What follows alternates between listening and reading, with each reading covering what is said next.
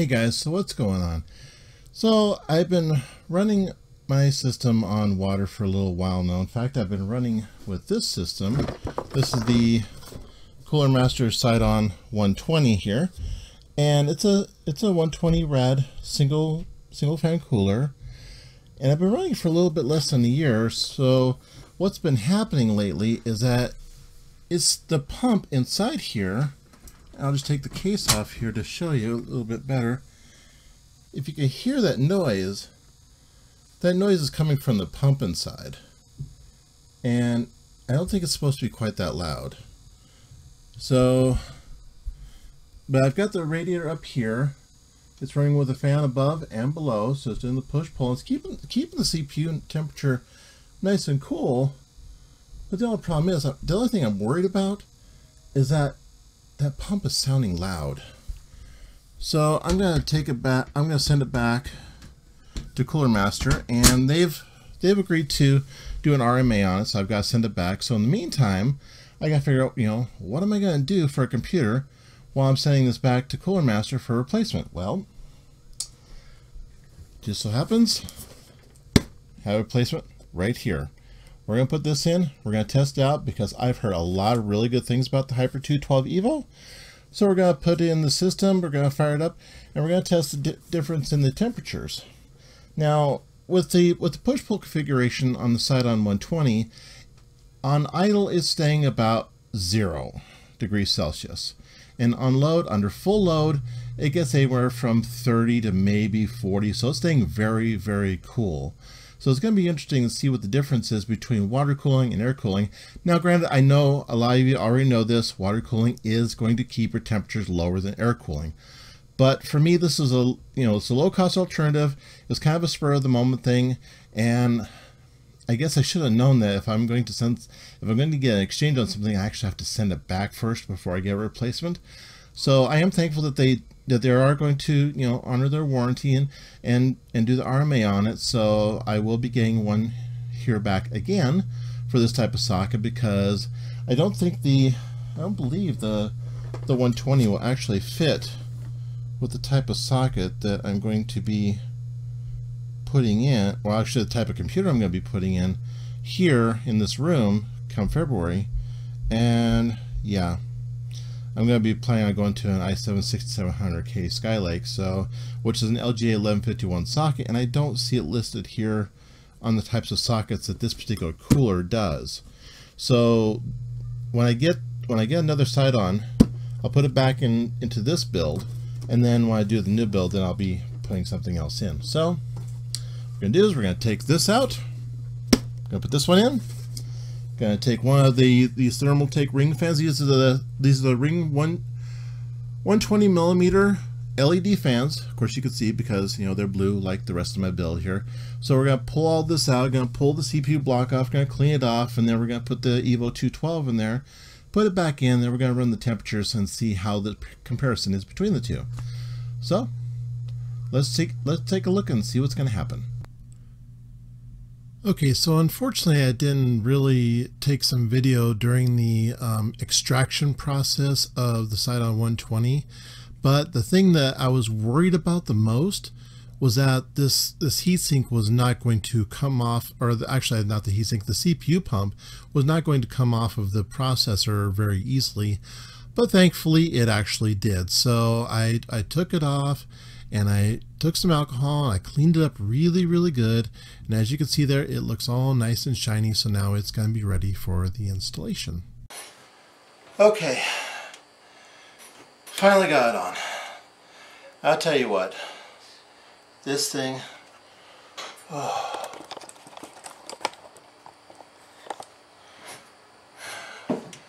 I'll tell you one thing about this AIO cooler. You need a lot of patience to install this, because I had to try twice to get this installed, but it's finally in place. Moves very little. It's tightened down. It's not going anywhere. So now all I gotta do is put the fan on. Actually, I'm going to replace this fan with this fan, and then we're going to put it together. Then we're going to fire it up and see how it looks. So Bear with me while I do that.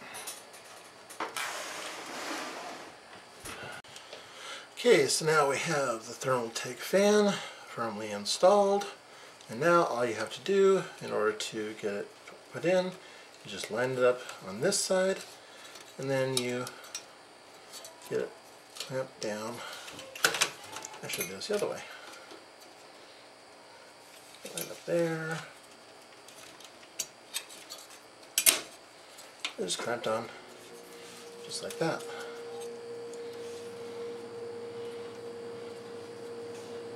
That should be all you have to do. So now we're going to run the cords through the back and in through the to put onto the CPU header, and then we'll fire this bad boy up. Okay, it's all done. We got it swapped out. Whew, it took a little longer than I thought, because what I realized is that when I mounted the brackets on the Thermaltake fan, I didn't position the cord to where it was going to go around the way I was wanting it to, basically go out the back and then down into the CPU header. So took it off, redid it, refastened it, re-screwed it in. It's in there solid. It's, for some reason, it still moves. This heatsink still moves about a little bit, even after you got it tightened down. Not quite sure why that is, but it's in there solid, so I have no worries about that. So let's turn on the button and see if all this is a good effort. Well, look at that. Wow.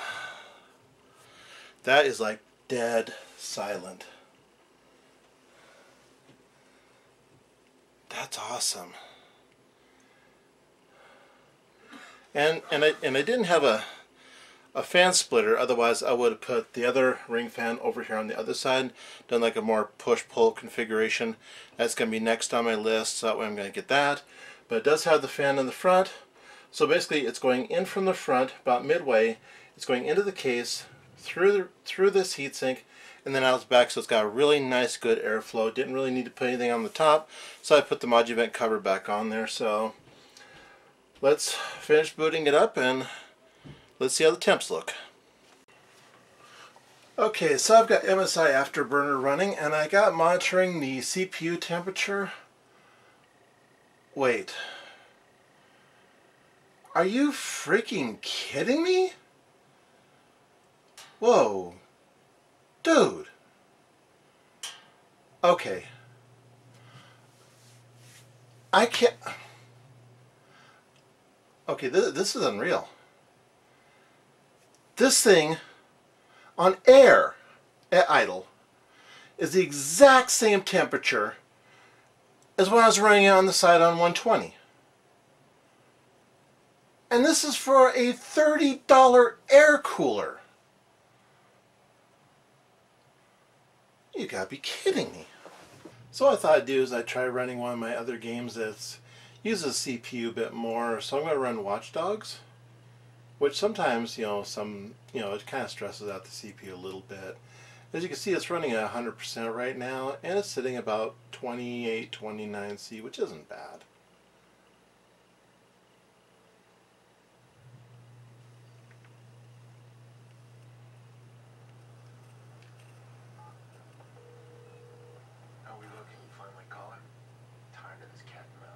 I got your mouse. This call was made from an apartment in the Loop. Finally. Just be careful, Aiden. The rebound the signal around. I think he wants you to find him. Well, I certainly don't want to disappoint him.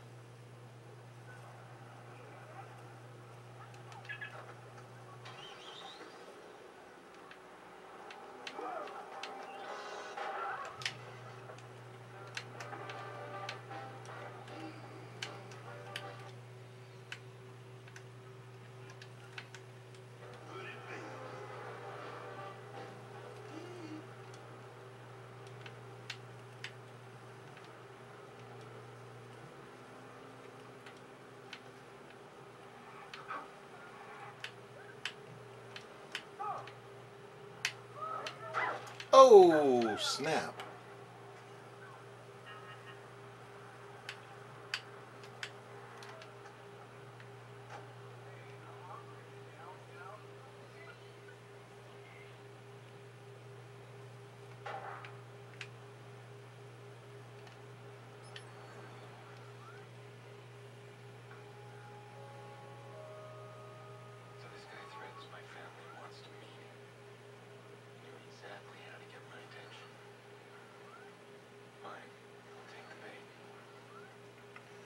Okay, now I can hear the fan a bit, but then again, I think that might be the GPU going.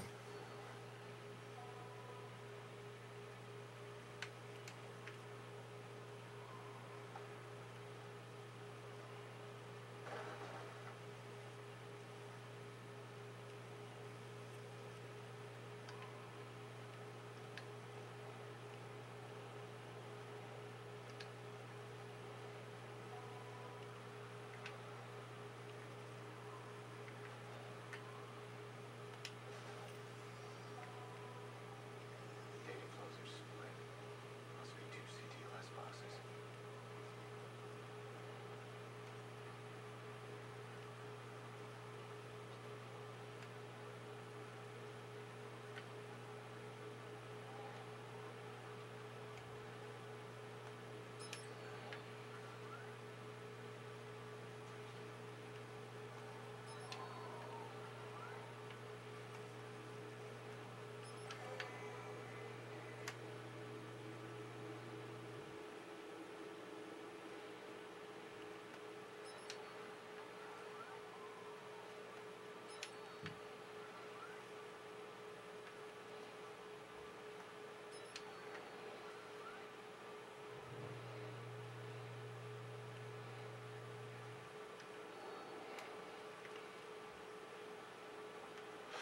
But yeah, it's sitting at about, 24C,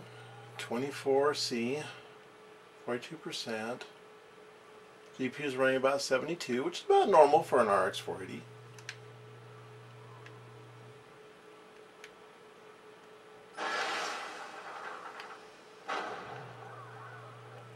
Not any issues there. I'd say we do pretty good. So I took the side panel off, just kind of give you an example of how the fans sound with everything open. Right now the GPU fans are spinning, the CPU fan's spinning, and that's about all the noise you're getting out of it. Not getting any of that pump noise like what I was getting from the Side on 120. So that's not bad at all. And then you put the side panel on, and it just deadens that even more. Okay, so what do I summarize from this whole experience? Well, at least I found out one thing. With an A10 6800K, I didn't really need to go water on it. I could have done just fine with an air cooler. In fact, this EVO 212 runs just fine. It's not overheating at all. It's quieter than the water cooler, but well, it's probably partly because of the pump noise, but on just air, because I've got good airflow going through the case, it's running just fine. So if you want something that's really good, listen to what the other reviewers have said. Get the CoolerMaster Hyper 212 EVO, and you really won't be sorry. If you want to give it any more cooling, stick another fan on the other side, do a push-pull configuration. It does come with the extra brackets, so that way you can do that. Just make sure that you have enough fan hairs, or just do a splitter, and that way you can run them both on there. So I'm impressed. I mean, heck, for a cooler that's less than 30 bucks, that's not bad at all. So I'm going to go ahead and get on out here. I'm going to get this thrown up on the channel. I'm not going to throw it up on the channel. I'm going to toss it up on the channel and see what you guys think. So what do you guys think of the Hyper 212 EVO? Do you guys like it as much as I've really found I really like it, or do you prefer a different one? Let me know what your thoughts are down in the comments down below. If you like this video, give us a thumbs up. If you want to subscribe, go ahead and click that subscribe button for more videos. And until next time, be original, be random, enjoy life, and enjoy your computing.